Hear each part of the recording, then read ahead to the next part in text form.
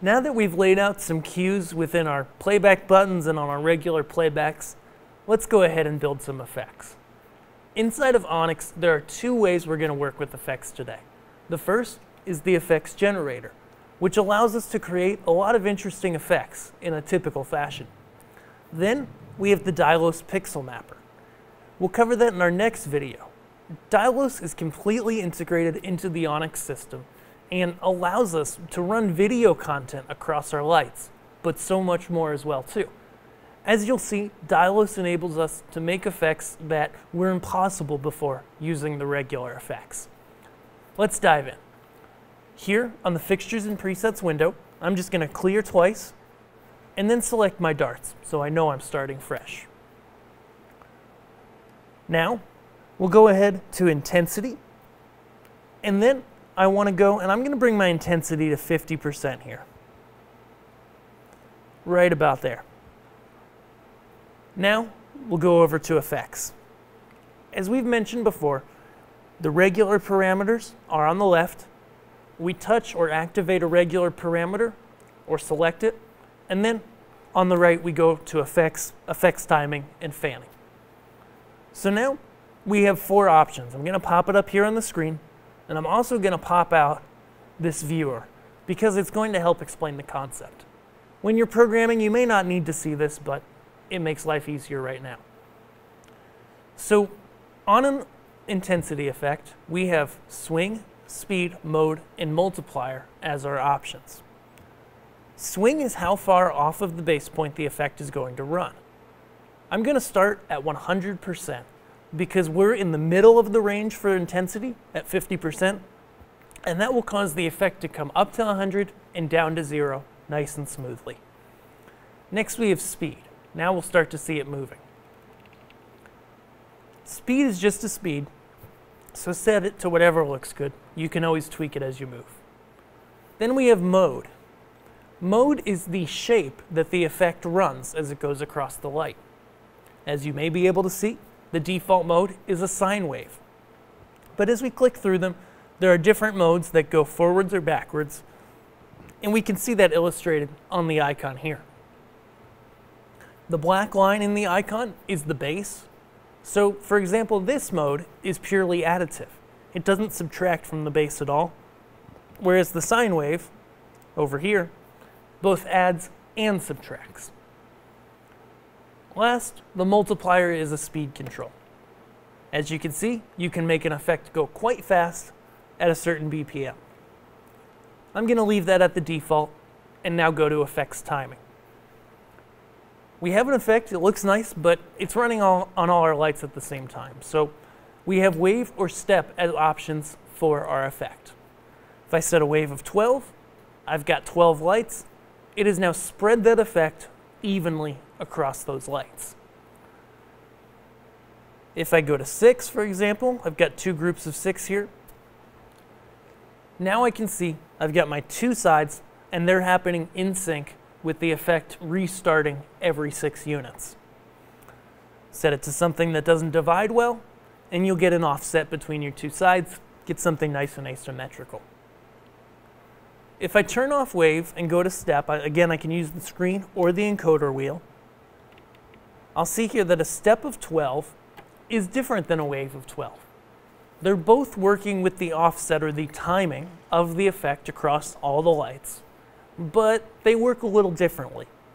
In step mode, as we can see, each fixture completes the effect, and then the next fixture goes ahead and starts. It creates chasing type effects, and so if I dial this back to like 3, now we have an effect that's chasing in 3 separate groups. I'm going to go ahead, set this back to wave, so turn off the step control, and then set that wave of 6. Great. Now we'll go ahead, record this, place it on our cue list. We'll go to number 10 and make it an override. Give it a name, tap override, because this is the first override we've created. Clear twice, and now we've got the effect on an override. The benefit of the override, as we noted before, being that I can bring this down for less intensity, and also, because in here I recorded effects speed and size as well as the overall intensity base. All of those are scaled as I come down. So as I bring this really low, the effect is really slow and subtle. As I bring it up, it becomes more apparent, till at the top of the fader, it's at the full speed that I recorded. Let's go ahead and build a color effect, and for this, we'll use the effects macros. I'm going to pull up my darts intensity fader manually, and we're going to go to the effects program window here inside of Onyx.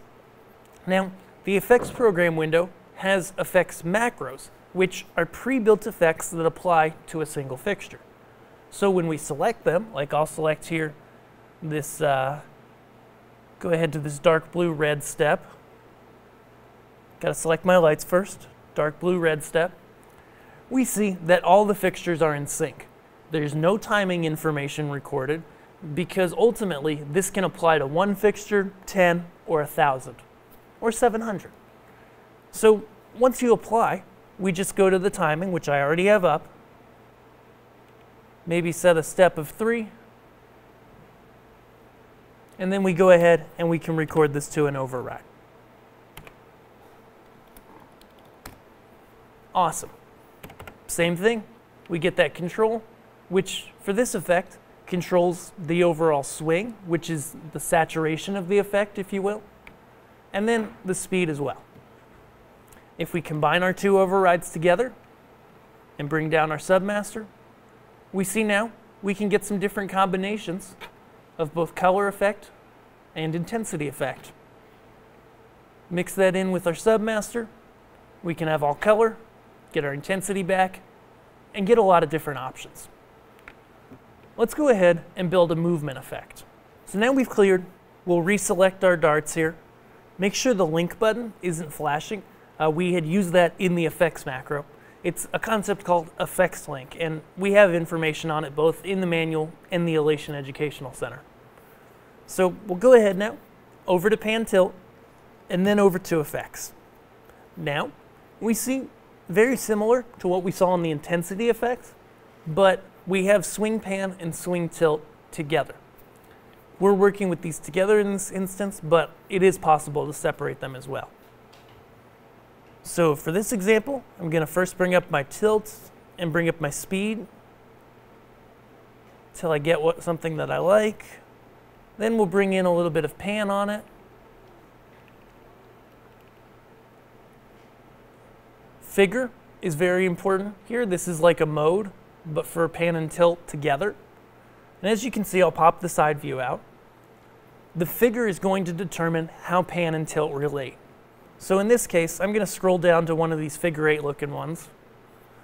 Maybe bring up my pan swing just a little bit more. And then bring in some effects timing. I'm going to go with 7 because it doesn't divide well into our total of 12 and makes for a really nice asymmetrical look. Awesome. Now we can go back at any time, work with the regular effects parameters. So I'm going to speed this up. Record it here, pop it on an override fader, and done. Perfect. Now let's go ahead and combine some of these effects together. As you can see, we can bring up our intensity effect, combine our color, bring in our pan tilt, and do any combination of the three as we go, combining with our submaster to have an intensity level while the intensity effect doesn't run.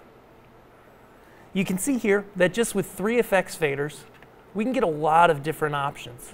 And if we mix in our different playback buttons here that we already made, now we can go ahead and really make a live show interesting. Switching between all sorts of different effects here, changing the speed, settling them down, maybe bringing a little bit of color as needed, and changing between intensity and the effect to be able to get a wide variety of options. With just these 3 faders, you can easily get 12 different looking effects, but again, it's only 3 overrides. Now that we've covered the basics of using effects here in Onyx, let's go ahead and dive into the Dylos Pixel Mapper, where it's not just pixel mapping, it's a whole new effects, pixel mapping, and even more. Let's head over there.